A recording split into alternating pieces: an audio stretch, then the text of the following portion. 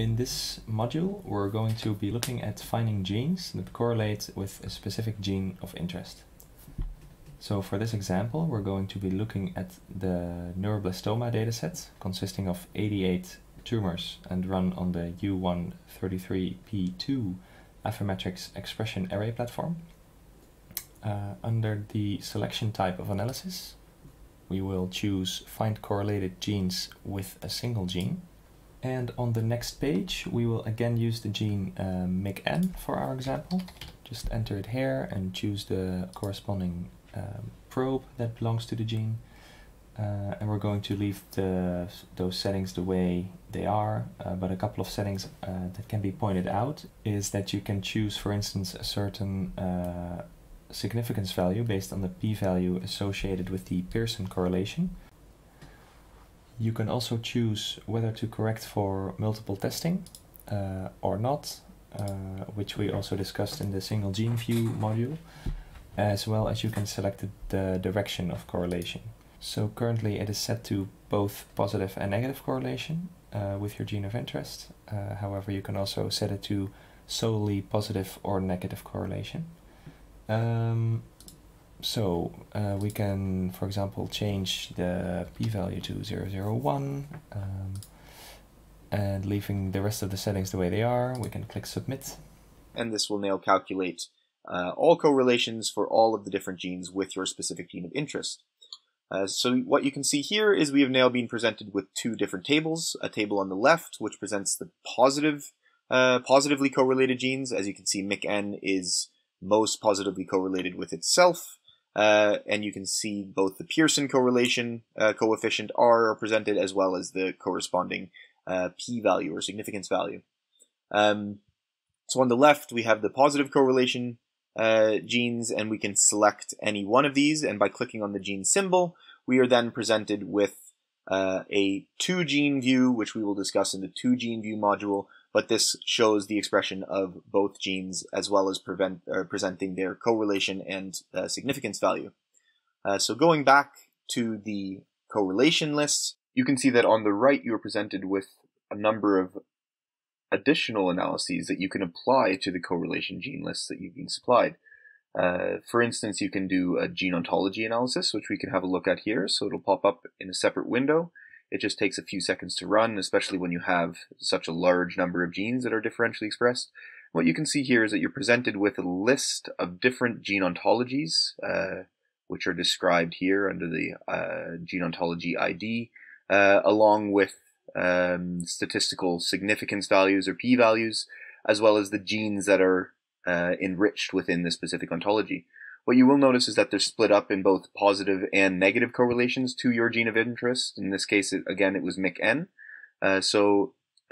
These gene lists that are included within the ontologies include both the positive and negative genes that are correlated with your gene of interest. If you instead just want to look at the genes that are positively correlated with your gene of interest, you can again click on the top link, which brings you down to the adjustable settings. And here you can select to only look at, for instance, the positively correlated genes, and then redo the analysis on just these genes. And again, you will be presented with the results of the specific gene ontologies that are positively correlated with your gene of interest. As you can see, there are a large number of gene ontologies that you are presented with here, and you may want to limit the number of ontologies that you're looking in. So again, we're going to bring ourselves down to the adjustable settings, and here we will remain looking at the positive correlations. However, instead of looking at all gene ontologies that we can, we're going to look specifically at biological processes, for instance. And then again, you can redo the analysis, and now you're presented with the results that are both positively correlated with your gene of interest and specifically looking at gene ontologies that are biological processes. We will discuss more details on the gene ontology analyses within the gene ontology analysis section of differential gene expression. So in the example we've looked at here, we've looked at how all genes in a specific data set correlate with your specific gene of interest. However, you may want to do more specified analyses. So in order to do this, we're going to return to the main page, and we're again going to select find correlated genes with a single gene, and click next. And then we're going to again select MIC-N, select the probe. For now we can leave the other settings as they are, except for that we're going to add a gene filter and look at a specific gene set and how it correlates with our gene of interest, in our case MIC-N. So this time we're going to look under gene ontologies, and we're going to select a biological process as the main gene ontology, and then under biological process again, it then changes into a new menu, and we're going to select for example, cell proliferation.